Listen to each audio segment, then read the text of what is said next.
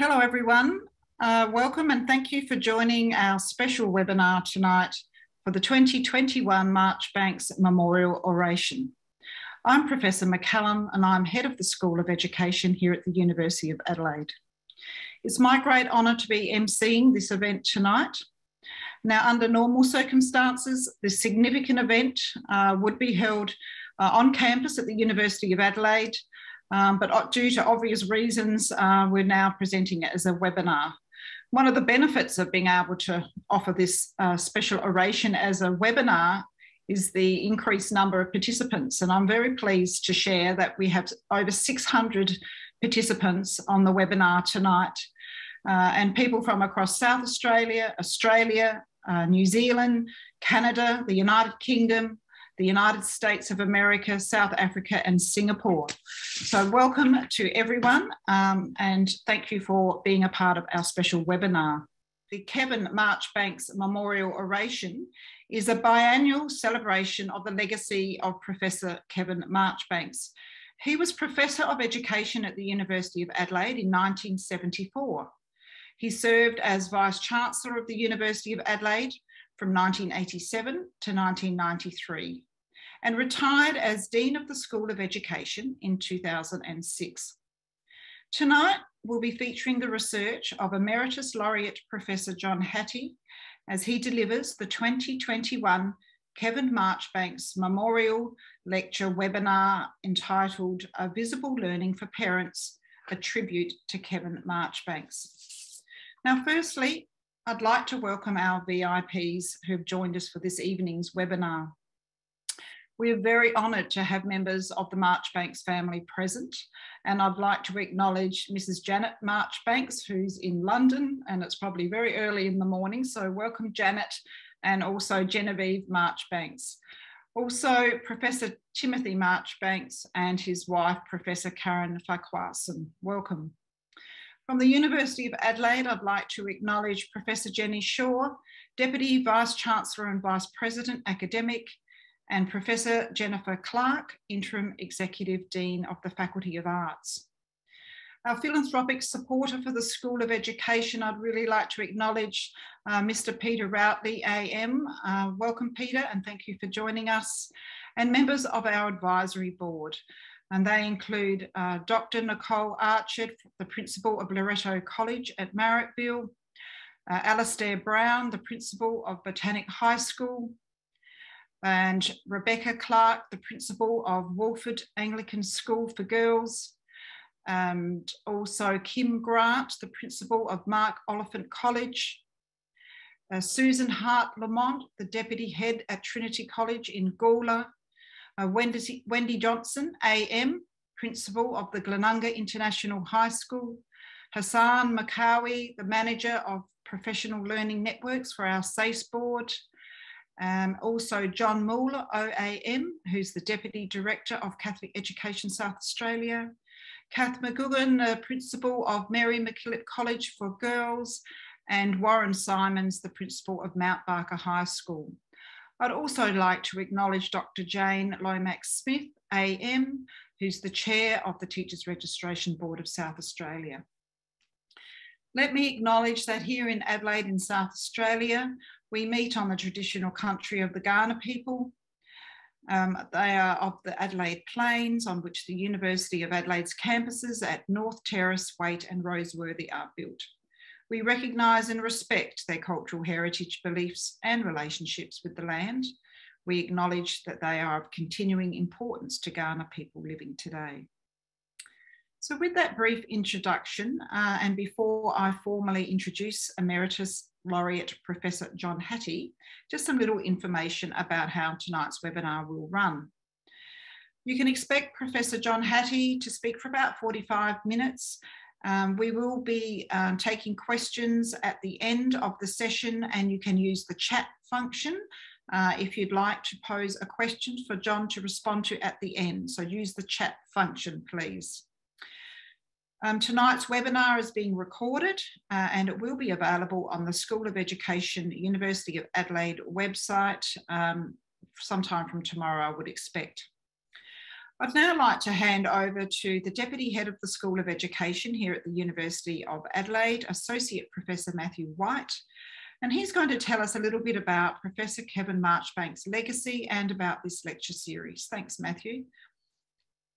Thanks, Professor McCallum, for that warm introduction, and welcome everyone to our webinar this evening. And we're really delighted to see so many people registered for this biannual webinar, which we hold in memory of Professor Kevin Marjoribanks and his legacy as well. And in these next slides, I'd just like to give you a little bit of background about Professor Kevin Marjoribanks and his contribution to education more broadly. And I've titled it From Grafton High School, which is really where Professor Kevin Marjoribanks' teaching started, right through to his long enduring legacy at the University of Adelaide. And really, actually, Emeritus Professor Marjoribanks is known in particular for his big picture, his output of over 250 scholarly articles, which focused upon the topics of inequality of education and informing and bringing the topics of data-based approaches to learning and teaching, and developing a theory for the child's inner room. And you'll see in particular on this slide here, three giants from the era of Kevin Marjoribanks, Dame Roma Mitchell, and also Professor Kevin Marjoribanks at the University of Adelaide during his tenure as Vice-Chancellor. But it's important to remember that Professor Kevin Marjoribanks was essentially a teacher. In Adelaide, he started in particular his teaching career at St Peter's College in Adelaide as a maths teacher, then being called to higher studies at Harvard University, then appointments at the University of Toronto, University of Oxford, Stanford, and then starting his life's work, as it could be argued, at the University of Adelaide. His work is expansive in terms of its importance and also intersection with topics in education more broadly, focusing upon the importance of family and cultural setting, and then also the founding role that he played in the development of the Australian Journal of Education and also the Oxford Review of Education.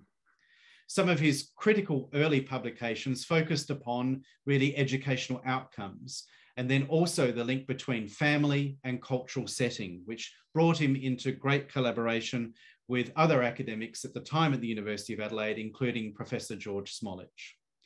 But Kevin Marjoribanks' work is primarily focused upon, in particular, the inequalities within society, and then also how this can also intersect with other topics related with occupational attainment of students, and then also their socio-economic background. And it's this legacy which helps to inform the work that goes on at the moment in the School of Education at the University of Adelaide. So it's my pleasure now to hand back to Professor Faye McCallum, who is now going to introduce our speaker for the 2021 Kevin Marjoribanks oration. Back to you, Faye. Thank you, Matthew. So it is my pleasure to introduce our distinguished presenter for the 2021 Marjoribanks Memorial Lecture, Emeritus Laureate Professor John Hattie. Now, Professor Hattie is well known to many of you. He is an award-winning educational researcher and best-selling author with nearly 30 years of experience examining what works best in student learning and achievement. Over the years, he's authored over 38 books and presented over 1,200 research papers and delivered keynotes at more than 350 conferences. Currently, Emeritus Laureate Professor is at the University of Melbourne, and he's chair of the Australian Institute of Teaching and School Leadership. His most recognised work is his 2008 book, Visible Learning, which is a synthesis of over 800 meta-analyses relating to achievement. It's believed to be the world's largest evidence-based study into factors which improve student learning. It involved more than 300 million students from around the world, and it brings together 100,000 smaller studies. Professor Hattie has been the recipient of the Hedley Beer Award for Writing in Education, awarded by the Australian Council for Educational Leaders, American Education Research Association Outstanding Reviewer for Educational Research, Inaugural Secondary Principals Association Leadership in Education Award, elected Fellow of the American Psychological Association, as well as highly commended. And he's also been awarded, most significantly, the Order of Merit for New Zealand for services to education by the New Zealand government. Thank you, Professor Hattie, and I'll now hand over to you. Thank you very much, Faye and Matthew. And I want to start by also acknowledging the traditional owners of the land that I'm on at the moment, the Wurundjeri people, and pay my respects to elders past, present, and particularly the future. I also am honoured and delighted that Janet and Genevieve and Timothy and Karen are present today. I knew Kevin many years ago when I was a young academic. I was a member of AARE, which was a very vibrant organisation, in many ways different from today because of the way the states were involved in running AARE and the conferences. And each year I used to meet up. It took a few years to realise that this person was as famous as he was, but he was interested in probably the first ever to introduce multivariate statistics into the areas that he was looking at, diversity and family studies. And as a psychometrician and measurement people, there weren't many of us. So we used to meet up, and I found him, he was very, very generous, sometimes quite shy, but absolutely a font of all wisdom and knowledge. And so I'm very honoured that I actually got to know Kevin and treat him as a friend. So Kevin, I honour your memory. I also want to start by looking at what I think is one of your most famous books, 43 years ago, Family and Their Learning Environment. And it was that power of the measurement that attracted me to that book, because it wasn't my major area, to see what you did. And your argument in that book was the incredible power of parental aspirations. Probably as a mark of the time, we've changed that word aspirations, but it's a very powerful word. And how parents had to get that balance between increasing achievement and learning and independence, and how some families struggled with that balance. He also made the argument about socioeconomic status. His argument was that it is important when families are larger, but the parental aspirations are far more important, particularly for the lower achieving students and in mathematics. And he spent a lot of time talking about the different languages at home and school.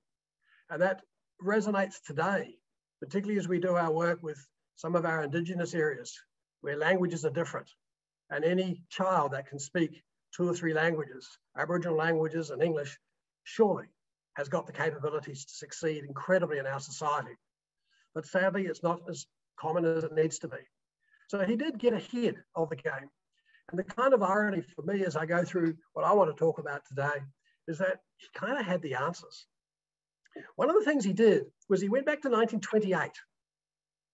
And actually, I read a review of his books, and one of the reviews is that he used old research.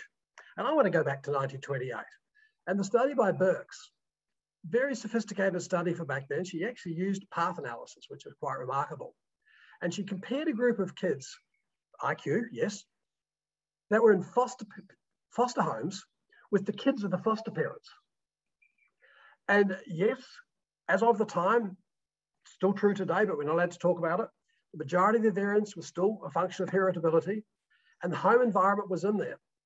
But look at the path diagram. Now, for those of you who know it today, it's backwards to us, but back then it was just the way it worked.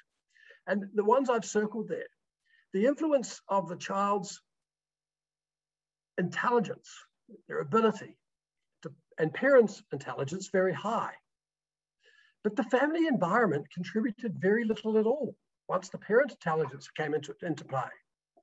And that's kind of really fascinating. And it was one of Kevin's arguments that regardless of the socioeconomic resources of the family, there are other things that were happening that really made the difference. So I stand on the shoulder of a giant today as I come to the work that I want to talk about. I also want to mention Dr. Spock, because like some of you, I was brought up in Dr. Spock's day. And similar to having met Kevin, I also have met Dr. Spock. I remember a very, very snowy Dunedin Sunday, and Dr. Spock was speaking at the town hall at 2 o'clock. So I trudged 4 miles through the snow to get there, to find out that there was no one there. I must have been the only person to hear that it had been postponed till 5 o'clock. And I thought, do I trudge back 4 hours and then 4 miles and 4 miles back again? No, I'm going to sit here. So I saw the janitor and he reluctantly allowed me to sit inside. And about an hour later, this very tall, gangly man turned up.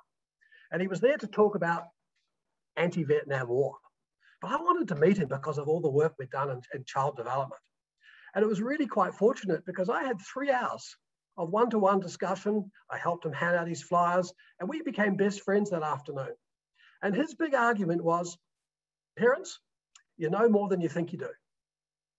He also had the same balance argument that Kevin had about how parents need to see their children and balance their role of rule keepers with not following a one-size-fits-all approach and having that trust, which is so, so powerful. So again, I add Dr. Spock to my list of Kevin Marjoribanks. And so do my work. In fact, I'm very, very proud of this book, which is just about to come out, because I've written it with my son, who is one of the attendees here today. And it's really great pleasure when you actually write work with your son. At that moment, everything he does that's good, I claim it's genetics. Everything he does wrong, I blame on his mother. But the argument here is trying to take the work that I've been doing over the last 20, 30 years and use the research to look at it from a parenting point of view. Now, we are specifically in this book looking at parenting to relate to learning. It's not about discipline and how to handle difficult teenagers. It's how to develop learners and the role of parents. And you can probably sense that a lot of what I'm going to talk about is acknowledging that many of those background variables that we get so obsessed with, like postcode and socioeconomic status, aren't as critical as many of the other kinds of parental attributes. And we've come up with 10 steps, the publishers want to call it. We call it 10 mind frames. And our argument is that it's about how parents think about their role, specific ways of thinking. And what I'd like to do tonight is, I don't have the time to do all 10, but to pick some of them out and talk about the research that underlies these ways of thinking about being a parent if we do want to develop great learners. The trouble with Zoom, the dogs had a viewpoint there. So these are the 10. But let me talk first about the research base.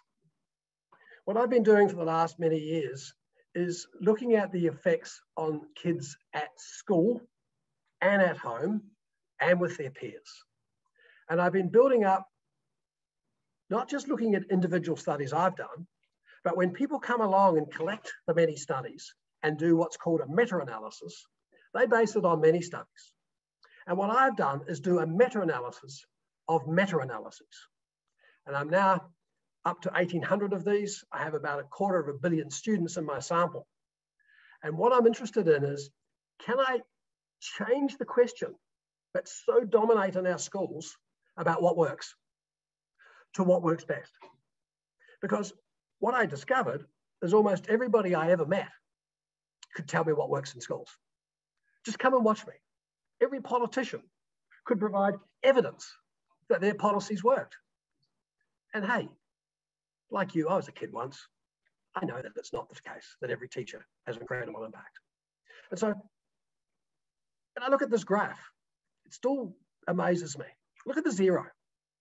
There's not much at all that we do to kids that harm them.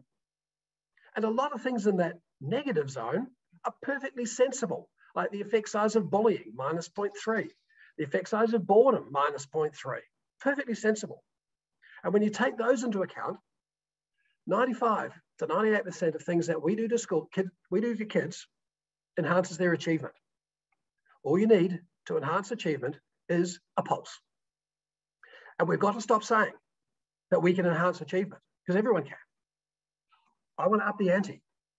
And I use the average of all the effects, which happens to be 0.4.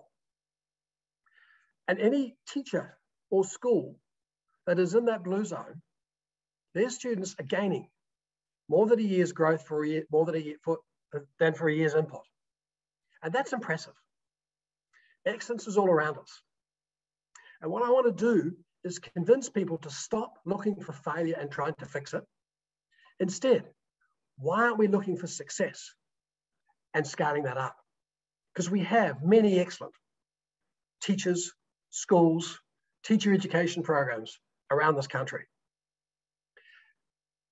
And the visible learning story is this simple. Have we the courage to reliably identify those schools, those teachers, those teacher education programs that are in that blue zone, form a coalition of success around them, and then invite those in the yellow zone to join. And probably the biggest problem in education is the lack of courage. We love to talk about the things that don't matter much. We love to tweak the curriculum, fiddle with the tests, worry about the structures of schools.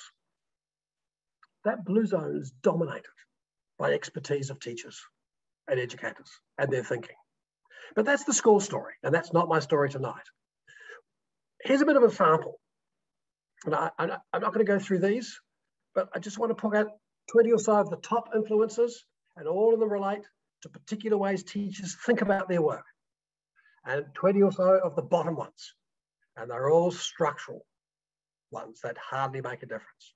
Yeah, many of them are positive. Yes, there's evidence we should care about them, but relatively, no. Let's invest in the expertise.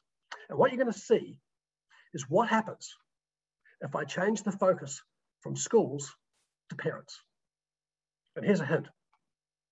It's going to be the same. It's about how parents think, not the structure of families that matter. Kevin, you were so right. If you want all the details about schools, there is a free website called MetaX. Go there and you'll get all the details, all the 1800 meta-analyses in fine detail. That is not my story today. I want to go to families. The big underlying messages. Look down that list. There's not a student there. There's not a curriculum. There's not an age. There's not a country. What works best for virtually every student around the Western world. The birds are attacking now. It's that time of night when the magpies come out. Teachers evaluating their impact. Sitting in a room, evaluating their impact with each other has the biggest effect on kids, and they're not even present. The high expectations of teachers. And when teachers tend to have high expectations, they have it for all the students and are successful. And teachers with low expectations tend to have it for all the students and are not. And so on down that list. Here's the point. I'm going to make one switch. It's the same message with parents. The database isn't as extensive. I've only got about 30 million in the database, not 350 million. But the messages are the same. And that's what I want to explore today when I look at the 10 mind frames. What's the nature of the data? Well, over all the family effects, 0.16. Now, some of you will get upset at the moment and say, no, families are more important. Now, remember what I'm talking about. As learners, sorry, overall, on average, they're not. But we need to be careful of the floor of the average. The details matter. When I look specifically at some of the effects, again, you can see socioeconomic status screaming up. But I've already hinted, we have to be careful. And you look down to see involvement. But once again, let's be careful. What do we mean by parental involvement? So let's get underneath and look at some of these mind frames. Yes, the home overall on average, but it doesn't mean that the home can't be very influential in learners. Love, caring, and high expectations are not reserved and not dictated to by postcode. The resources, yes, they may be powerful, but the expectations, or as Kevin called them, aspirations, are far more powerful. And particularly when we look at progress compared to achievement. Yeah, you can look at the NAPLAN scores of Australia by state or by within state. And they're very good indicators of real estate prices. But that's not what scores are about. Scores are about adding value. Scores are about progress. And we look at measures of progress and the value that we add to kids. That is completely unrelated to postcode. In fact, I can show you some evidence that if we take the bottom half of distribution of kids' achievement across Australia, we'd rank in the top 3 to 5 in the world in terms of how we're good at educating those kids. Pretty impressive, actually. And it's probably no surprise that your influence in the family as parents declines as your students get older. I know Kyle's sitting there on this call and he knows that's absolutely true at age 30. So let's look at the first mind frame. Do you have, as parents, appropriately high expectations? Let's look at the effect size of the expectations of teachers in general on kids, 0.42. Those teachers who have high expectations, wow, it doubles. Pretty impressive. What about parent expectations? Yes, very powerful. One of the strongest influences of parents is the expectations they have of their students to be learners. But even higher than this, so much higher than any of those three, are the expectations of the students. If students think they're dumb, that is the biggest handicap to their learning. If students aren't given opportunities to learn, struggle and fail in a trusting environment, they are going to have very strong expectations. And one of the things that we should have right across South Australia is never have the motto that you're going to help your child reach his potential or her potential. Our job is to help kids exceed what they think is their potential.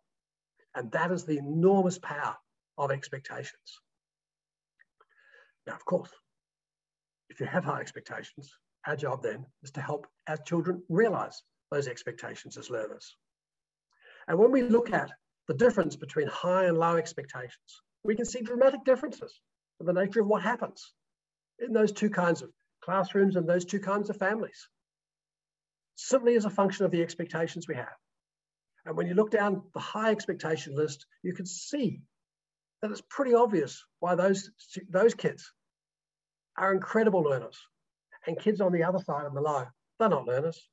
They're at best compliance and at worst disruptive. And then how do we turn those expectations into reasonable demands and being highly responsive? And you're going to see, like Dr. Spock used to say, see it through the child's eyes. We all know about the types of parents out there. And we can have a fun job, as I've done here, coming up with different kinds of names for different kinds of parents. I want a highly responsive parent, responsive to the child. Yes, we all want our children responsive to us, but great parenting is a function of us being responsive to them. And when I look at the jargon in this area, and it's been around a long time, even in Kevin's day, we use this notion of authoritarian, permissive, and authoritative parents. And if you're like me, I get very confused between authoritarian and authoritative. And if I asked you as a parent, where do you fit? But no surprise, the top grouping is the one that have the best learners and develop the best learners. I've renamed it. I call it the reasoning and listening. I think we underestimate the power of listening. When you listen to someone, and particularly when you demonstrate you've understood what you've listened to, what an incredible mark of respect. And this is what we need to do with children. Demonstrate we've listened to them. Notice I haven't said we have to agree with them. It's not about being authoritarian. It's listening. And that power of listening is so, so powerful.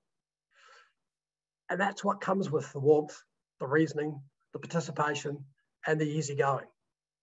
So once again, it's that mind frame. It's that way of thinking that I am a reasoning and listening parent when I go into discussions and negotiations with my children. And this notion that I, the parent, loves learning. Now, notice I'm saying I love learning. It's not about achievement, it's learning. Take, for instance, employment rates over the last 50 years. And you can see up in the top right-hand corner there, the employment rates, and this is across the US. Those people who graduate from our schools and homes that have high content area, and I've used maths, it could have been physics or English or music or panel beating, it doesn't matter. But if they have high content area and high social skills, they're very employable. Employment rates have gone up. And no surprise, low content and low social skills, the employment rate's gone down. But look in the middle. Those graduates that have lower content but higher social skills are employable. But those who have higher content and lower social skills are not. What employers are asking for now, not in the future, is they want team players. They want communicators. They want translators. They want graduates who can negotiate with people from incredibly diverse backgrounds, diverse experiences. We need to do that in our families, in our schools right now. But so often, When parents choose schools, they choose schools on the basis of the friends they want their students to have. They choose like, and that is a real problem if we're going to make our students employable. We're going to have to show our students how to work in groups. And we just produced a book this year pointing out the psychological skills that are necessary to teach kids how to work in groups. You don't just put them in a group. 90% of kids in Australian schools sit in groups and work alone. No, this is deliberately teaching them to work in groups. Even we as adults sometimes struggle to work in groups and have the confidence to contribute to groups. And it's this notion of, can we teach our children to stand in other people's shoes and see their worldview? Well, the way it starts is by us standing in our children's views and seeing their worldview. Understanding how they're going about thinking, about how they're going about reasoning and decision making. Once again, you don't have to agree with them, but not rushing in with a solution, but seeing learning through their points of view. And many of you in COVID teaching, as parents, saw the incredible positive nature of struggle. I remember in the early days of COVID, quite a few parents were a bit distraught with schools because the work's too difficult. Well, come on, guys, if the work's too easy and they're getting right answers, they don't need to do it. You don't go to school to learn that which you know. It's what you don't know. Similarly in the home, it's about what you don't know. So have you got high trust? Have you got lots of thinking aloud? Thinking aloud so you could hear the processing. Like I call my work visible learning, not because learning's always visible, it's not actually, but I want to make it more visible so we can hear the processes. Because sometimes with the children, it's about showing them different ways of doing the task, not right or wrong, and how we can turn struggle into the most positive word in our learning dictionary. In our book, Kyle and I have gone back to gaming and all the video games, and they've got it pretty right about how they capture our kids. So we thought, well, what are their principles? And you can see our 15 principles up there of gaming. And I have to confess, I'm a bit of an addict at Angry Birds. And what happens, as you know, is they know when I start the game, my prior achievement, my last score. They also know the Goldilocks principle of setting up challenge. Not too hard, not too easy, and not too boring. And then they provide me with an incredible amount of opportunity to deliberately practice. And I say deliberately practice because in the practice, I get lots of feedback about how good I'm going at getting to the next level. And what happens is not what many parents do. If the kids don't succeed in the session, they say, oh, you did your best, well done. Probably the worst thing you could ever say to a child, ever, is do your best. Because sometimes your best's not good enough. No, those games keep it there and the kids know that they're going to have to go into this learning game. And then when they get to the next level, again, not like many teachers and parents, we say, well done, you got there, hand it in, now go out and play. No, those video games raise the level and your kids and me are absorbed in the game of learning. Wow, do we have a lot to learn about making sure that we understand what the kid brings into any situation. How to set success criteria that meet the Goldilocks principle, not too hard, not too easy, not too boring. And then how to help deliberately practice the child and not allow them to come up with 53 reasons why they're not good enough, which lowers their expectations, but at the opposite, enjoy the struggle of learning. And this power of feedback, incredibly powerful. One of the most strongest influences on kids' learning, but also one of the most variable. A third of feedback we give children in classrooms has a negative effect. I give a feedback to one student, it works. I give the same feedback to another student, doesn't. And understanding that variability is what matters. And that's what I've been focused on for the last 20 years in my work. And one of the answers to solving that variability is that when you ask adults what they mean by feedback, they say it's corrections, it's comments, it's clarifications, it's constructive criticism. But when you ask students and children in homes about what they mean by feedback, they don't say any of that. They say feedback helps me where I go next. And if there is no where to go next feedback, I have sat with students with 2 pages of written comments, and they look me in the face and say, I got no feedback. Because for them, there was nothing in there that helped them where to go next. Same in the home with parents. It's parenting that looks at helping the kids where to go next. Now, there's nothing wrong with that other kind of feedback. It's the pedestal to where to go next. But I ask you to check next time you give feedback to your student and to your child at home. If there's no where to next, most of the feedback they get costs. They have to do it again. It wasn't good enough. It's a reflection on their lack of skill and ability. But if they have the where to next as well, it makes the difference. And look at the second part of the mind frame. Errors. Feedback thrives on mistakes, not knowing. If you get it right, feedback doesn't have much effect. So how do parents handle mistakes? Like we know in classrooms, when a child puts their hand up and they get the wrong answer, 50% of the time the teacher corrects that child. 50% of the time that teacher asks another kid to correct that child. 3% of the time, the teacher uses that error as an opportunity to learn. Not much different in many homes. We need to look at the dignity of risk. How do we allow children to take risks? And we all know how protective our society is becoming now. And it's kind of ironical that those parents who think their children are at most risk, who drive them to school rather than let them to school, it's directly inversely correlated with the safety of the community. The more safe the community, the more parents are concerned about those things. It has got a massive flow-on effect to our students. And so I want to reintroduce the dignity of risk and teaching students the coping strategies to deal with risk, not get rid of the risk. Carol Dweck did a great study, 3-year-old kids. And she asked parents and watched what they did when there was failure in the situation. They set up scenarios where there was failure. And what she found was that those 3-year-olds in families where failure was seen as positive and could be used, it was seen as facilitating growth, and so on. Those kids at age 15 were our successors, regardless of their ability. One of the best predictors was their ability at the early ages to deal with failures. So next time you rush in to help your child get it right and not wallow in the pit of not knowing, remember the damage you're causing down the line. Yes, you'll get more compliance, but you'll also get students who will struggle with failure.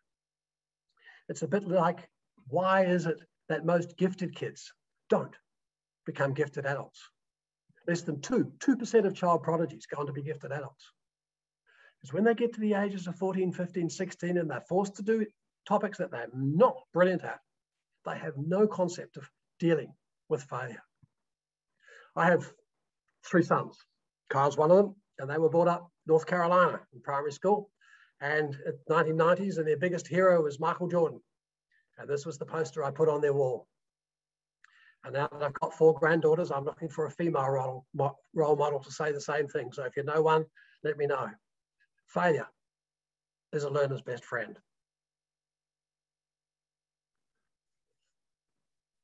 Now, you're parents. You're not teachers. And one of our arguments in the book is parents aren't first teachers. That leads to massive role demarcation and clarification problems down the line. Parents are first learners. And we have to be very clear what the role of the parents is and what the teacher is. And schools, particularly during COVID, have learned how to capitalize on parents as learners much more than they've ever done. And I hope we don't forget this. The language of learning is what we need to worry about to teach our parents. How we teach that. We did a study many years ago with the 5 lowest socioeconomic schools in New Zealand. And a lot of projects were put into place, a lot of resources in place. And at the end, we titled our report, When Parents Learn the Language of Learning, because that was the difference. When those parents learned what it meant to be a learner today, even though they all went to school, some of them didn't have great experiences at school, but when they saw their child learning, and all of them wanted to help their child, some just didn't know how, and we said, This is what it's about. Learn the language of learning. Learn how to work and struggle. Learn how to talk and seek help and do these kinds of things. We had stunning differences. And so part of this mind frame is about choosing schools. And I came up with these 10 ways of learning schools. I published it in a magazine a few years ago. I got into big troubles with the school sector because they said, these are all the wrong answers. This is not what parents should be doing. But in our book, we explore. We look at how to choose a school. We have another section on how to choose a preschool. And if you go down that list, you'll see it's about learning. It's about safety, to not know. It is about how students can learn with peers, because they're going to learn with their peers anyway, but how to make that a positive and how to look at feedback.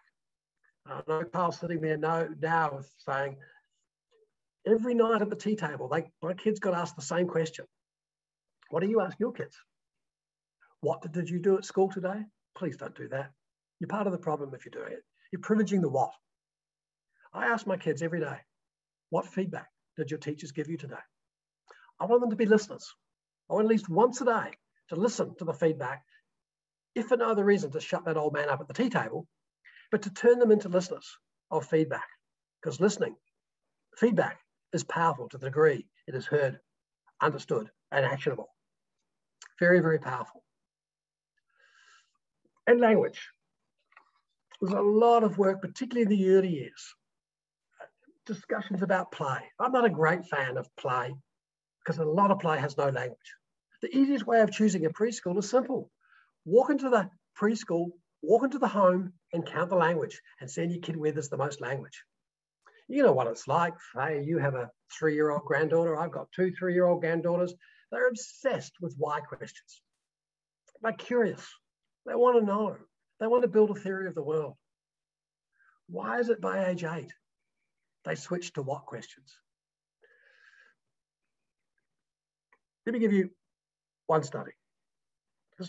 This group looked at a group of kids from lower socioeconomic resource families. And they looked at families from higher social resource families, probably like yours and mine, many of us today. And they looked at the language and the number of words that the children in the 2 groups of families had heard. Not the number of unique words, but how many words in total had they been exposed to. Just count up all the words. By age 5, what do you think the difference is in the number of words they heard? Not individual words, not words they spoke, but words they're being exposed to, sometimes many, many times, in the higher resource family to the lowest resource family. I'll make an estimate. The number of words that your 5-year-old was exposed to compared to lower socioeconomic status. 45 million. And more, 75% of the words that the higher resource family was affirming, positive, and supportive, and 60% in the lower resource family was negative, constraining. That language. Now, regardless of the resource of the family, let me be clear, when the language was strong and dominant and plenty of it, then socioeconomic status had no effect. And so how do we make language the major message, particularly about the preschool years? Sadly, some parents speak to the dog more than the kid. That's what we have to change. That's where the power of preschool is, that power of language. And the last one I want to come to is probably the most critical. Let me start with classrooms. When a teacher walks into a classroom, I want them to say, my job here today is to evaluate my impact. And then all the good things in the visible learning research follow. It's that teacher mind frame. Now, of course, it begs the question, impact about what? Impact for how many students and how much impact? And it begs the question about what we mean by an evaluator, and what we call evaluative thinking. And remember that word evaluator has the word value in it. We're making hierarchical decisions about what we value when we ask about the merit, worth, and significance of our actions. And so when we're engaging as parents with our students, the degree to which we're clear about what kind of impact we have, the degree to which our children are clear about the nature of the impact that we intend. They don't have to agree with it. There may be negotiations, there may be reasoning, there may be times when we have to stand in their shoes to see their view of impact and what they understand by what we mean. This is why we're so obsessed with the notion of success criteria. Telling students, telling children up front what success looks like so they don't have to guess what's in our brain. They know when's good's good enough. And what's more, the more they know what success looks like, the more any teaching or feedback or interactions with they have with their students is interpreted as, oh, that's how I go next, where to next to get to success. If there is no success criteria, the information they're receiving can be random. It can be misheard, not heard, and remember, kids are like us. They are brilliant at selective listening. And so how do we get this notion of evaluating our impact? Making sure that we constantly say, well, when I had that discussion with the child, how did I go? So we're getting feedback about our success. Sometimes we need to stop and ask our children and our students, tell us how you're going, which is a statement about how I'm going. Getting their voice about what progress. If they think they're not making progress, they're probably not. And that triangulation of their views about progress, your views about progress, and any artifacts of what they're actually doing about progress is the interpretations that we need to make and often need to share with our students and our children about how we're making those evaluative judgments. We demand they make those evaluative judgments when they go on the internet. We demand when they sit down and we ask them, do your homework or do your schoolwork, for them to make evaluative judgments about what's valuable and what's not valuable. And remember, every child has an incredible amount of motivational resources. Some of them just choose to use it this way rather than that. And anyone who says the child is lazy, they're not prepared to put in the effort, they're misunderstanding. It's not about whether we push or pull them. It's about it making it attractive for them to want to invest in their learning.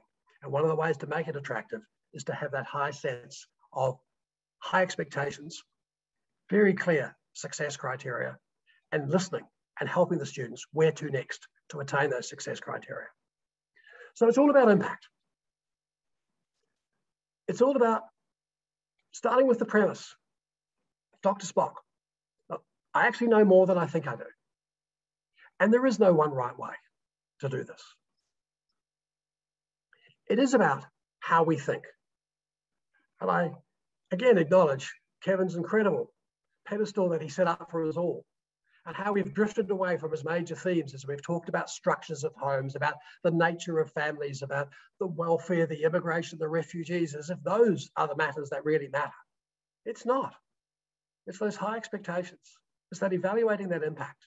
It is making failure our children's best friend. It is wallowing in the pit of learning with them that makes the difference. Parents are the child's first learners. That's my message. And again, thank you, Kevin. Absolutely. And I might just pick it up there. Thank you, John, for that really thought-provoking and presentation in particular, and also really beautifully connected with Kevin Marjoribanks' research and those themes and those 10 mind frames. I'm sure there are lots of parents on this call looking at the comments in the chat function as well. And I encourage people, if you want to post some questions, we will get through them now. But I've got a question for you first, starting, John. You picked up on the research of Carol Dweck, who's probably most known for her research on praise. And I'm just really curious to hear your thoughts on where you think praise and feedback fits within these mind frames that you've shared with us. Well, when you look at the research on growth mindset, the effect size is incredibly low. And I had the occasion of inviting Carol to come out to Australia for a conference. And I thought, oh, she's going to say no. She's got so many things to do, etc. 30 seconds later after the email, she came back and said yes. And so we've become very good friends. And I had to think of a way of saying to her, I'm sorry, but the growth mindset stuff is just not working. And so I worked out a way of doing it. And I said to her, I'm not sure there's such a thing as a growth mindset. And you know, Carol, Matthew, that steely gaze came around and she said, John, a growth mindset is the most fixed mindset of the lot. She said, I've never said there was a growth mindset. She said, I said, the circumstances are when a growth versus a fix makes a difference. And so I went a step further at that point and I brought out a folder of every article she'd ever written. And I said, Carol, I can actually tell you that concept, that time. When children are struggling, don't know, confused, anxious, lacking confidence, then having a growth versus a fixed mindset makes a difference. And she said, that's what I've been saying for years. That's my whole argument. All these people have picked up my work and said, we've got to teach kids about not yet and right brain and left. She said, it's nonsense. And she's fighting a very hard battle. She's also, as you've said, done a lot of work on praise. And we've talked at length about that because I take the view that praise dilutes the power of feedback. Simple. Matthew, I loved what you did this morning on that work you did. You got this there, but you got this wrong. And we're going to have to do a bit more work on this. But I love the effort you're putting in. You're a great student. I wait a day. I then ask you, what did you remember about the feedback I told you? Now, if you're like most people, you'll remember the praise. The feedback was diluted. Now, I want parents and teachers to not give praise and feedback about the task at the same time. But that is not saying that we shouldn't praise kids. Heaven help us. We like praise. Why shouldn't kids? It's the essence of relationships. It builds up those sense of confidence and trust. So there's a time for praise and there's not a time for praise. Don't, when you're talking to children, praise the heck out of them and then tell them they did something bad. Because what they did bad, it'll be forgotten in a few moments as they go to the other side of it. Keep the conversation about the task and keep the conversation about the attributes of the child separate. Do it separately. So yeah, praise matters, but at the right time. Thanks, John. A follow-up to that question draws upon what seems to be the discourse in education at the moment, which is so accomplishment driven. But one of the questions is around your term of wallowing in the pit and what that actually means and how this links to a love of learning. Can you just tell us a little bit more of your reflections around what you actually mean by wallowing in the pit and how parents can support learning and teaching in schools for students to grow? Sure. The notion of wallowing in the pit, there's a right time to do it. Like in a class, after a student has learned the content, at a home, after the student has understood the task and has got the sufficient skills to do it, not before, then it's okay to go into the pit. And in the pit, this is where you may work with others, you may work with other siblings, kids, you may do it by yourself. This is the trial and error. This is the time where you actually explore ideas. This is when you seek alternatives and try them out. Now, at some point, you may need a safety net to come out of the pit. But there's nothing wrong, incredibly powerful, to put kids in situations where they have to work out the problem, let alone the solution. Now, I'm trying to be clear here, Matthew, that there's a right time to do it, and that's the skill. It's not getting them to do it when they know nothing, when they have to learn content. It's after they've got those skills, giving them an opportunity. And that's where the dignity of risk, that's where so much goes on. Now, there's nothing wrong when they come out of the pit, or if you want to step in the pit with them to say, tell us how you're thinking. Not tell us what you're doing, tell us how you're thinking. One of the biggest issues about going in the pit is working out what the problem is. And having used the learning pit for many, many years, oh my goodness, kids love going in the learning pit. They love the fact there's a safety net coming up. They love the fact that it's okay to fail. So very powerful notion. John, a follow-up to this is a really thought-provoking question, given the disruption of COVID in the last 18 months in particular. But in your research and co-authoring this book, in particular, what's been the biggest surprise in the research that you've undertaken for it, and also reflecting on your research in the light of COVID, and also the impact of so many people working from home, seeing their kids more, and the intersection there with teaching and learning as well?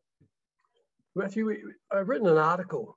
There's a free article on the web. If you look it up, it's called Ode to Expertise, where I've looked at 7 studies that have been done since COVID, including, believe it or not, a meta-analysis, and 7 studies looking at social emotional learning, which is your area. And the observation is that if you look at the effects of what happened in 2020, it's slightly negative, but that doesn't mean that learning went down, it meant the usual gain that we make to kids from one beginning of the year to the next year was slightly lower. And that lower effect is about the same effect size that you get from the summer school loss, hardly at all. And so the whole theme of this ode is to recognise the excellence of what teachers did to maintain learning growth under incredible circumstances, massive equity problems, death, unemployment. What an incredible opportunity. And part of what happened also, Matthew, is that many parents realised the incredible expertise of teachers. Like, they dealt with their one or two pressures in the home. And some teachers, like high school teachers, deal with 200 kids a day for 200 days a year. And they do a lot more than babysitting. They add incredible value. Parents also learned about the language of learning. That struggle was a good thing. That getting it right meant the work was too easy. So I think parents learned a tremendous amount. I think the interaction of parents and teachers was so much more positive. Now, I don't want to generalize to every kid. Let's be careful here. But it was a pretty powerful message. And part of my argument is that we need to learn about those good things that happened so that when we go back to the classroom, we don't go back. We actually go back better. And so I think we've got a lot to learn about COVID that's very, very positive. And so I'm working very hard to make sure that the biggest travesty of COVID is we go back to the old normal. Not good enough. So that's my major message about COVID, is we've got a lot of good stuff to learn. We engage with parents totally differently. We did a study a few years ago, Matthew, where we got 300 schools to send us their school reports. They send home a couple of times a year. On the basis of that, 98% of kids in Australia are achieving well, putting in an effort, and a pleasure to teach. It's a public relations lie. That did not happen during COVID. We learned so much more about parents and how they can help learners, and how parents can work with teachers about the language of learning. Thanks, John. And I've got one more question for you, and it's an interesting one. I want to link back to your slide on Michael Jordan and his shots around failure to get the perfect sort of shot in basketball. And one of the things which I did jump over about Kevin's early teaching career was that he was a very fine coach of a third 11 cricket team, apparently. In his early career, that was something that he was very, very good at. And it's in all of his early records as a teacher, that he was obviously a really brilliant mathematics teacher, and that's what he was plucked out for, and then went off to Harvard, and the rest is history. But he obviously really recognized something very interesting about the third 11 cricket team, just as with other sports people who perhaps struggle with the mastery. And I'm interested to hear your thoughts and reflections on the struggle towards mastery in learning and teaching, and perhaps the education of the whole child.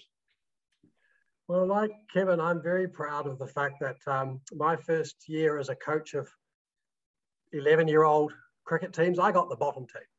And I had 13 kids. And I'm very proud of the fact that at age 19, I handed over 11 of those kids to the next team. I kept them together for 10 years. The best year we ever had was the year we lost every game.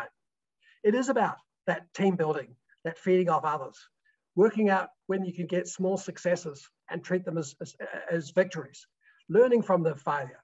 And so I'm with Kevin on that. It is about those interactions. And in our world today, with our incredible diversity in front of us, we need to embrace that diversity and treat our kids to learn in that diversity. And that's one of my worries with families. We're closing down more and more as the world gets more open to have very, very local circumstances. And COVID has not helped that. It's interesting when you look at the evidence on COVID, the reason kids want to go back to school is overwhelming their friends. It's not to go back and learn the stuff we teach them. Friendship, incredibly powerful. The biggest predictor of success when a kid changes a school, changes a teacher, goes back after COVID, is do they make a friend in the first month? Wow, that's so powerful. I'm sorry, I've slightly drifted off your question, but good opportunity to do that. I just have one question to ask. I know we're nearly out of time, but one of the things I've observed over many years working in education is that a very rich experience used to happen in classrooms around play. And I have seen a play curriculum disappear from classrooms. And during play, you can achieve with kids all the sorts of things you were talking about, like taking risks, praise, listening, working in groups. and all these sorts of wonderful things, and seeing kids succeed. And you walk into schools and classrooms now, and I don't see structured or unstructured play programs, and it just sort of saddens me a bit. But one of the questions on the chat sort of also builds on this notion. And the question is, how do we encourage children to take risks and have alternative solutions when we have standardised testing throughout life that determines one's success or failure? I wonder if you could comment on that. Firstly, on play, we've overdone the play notion, and we've seen play as the critical element. I don't. I see language as the critical element, but I'm with you. You can do a lot of language in play. Play is a very good mechanism to increase the amount of interaction and the language and the different ways of thinking.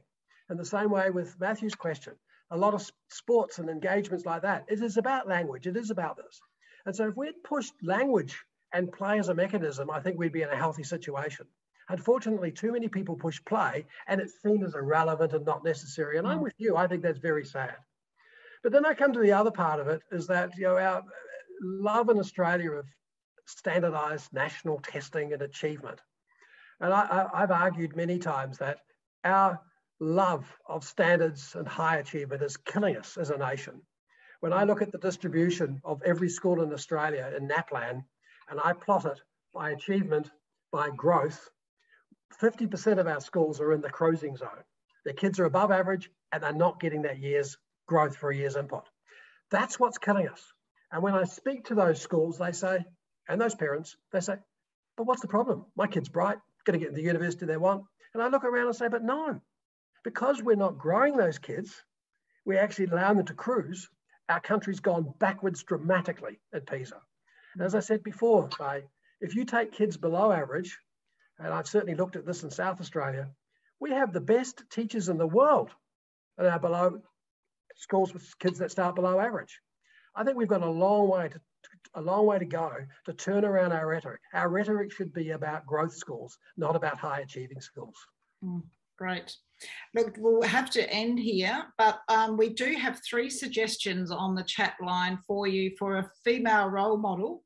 Oh, good. Yeah, so we have Ash Barty, J.K. Rowling, and Ashley Nelson, hockey player. Well, if someone knows Ash Barty, I'd love to talk to her. I've been prepared to put some words in her mouth that talks about the success of failure, because I need it for my granddaughters. Yes, you do. So thank you very much, John, for your talk tonight. I've really thoroughly enjoyed listening to you. You provoked some thoughts, and that's what these talks are all about, is to get us thinking and talking to our colleagues at school and work tomorrow, talking to parents in different ways. So thank you very much for stimulating that. The recording of the lecture will be on the School of Education website at the University of Adelaide. And finally, I'd just like to acknowledge again the Marjoribanks family, and thank you very much for attending and supporting this biannual oration. Thank you very much, everyone.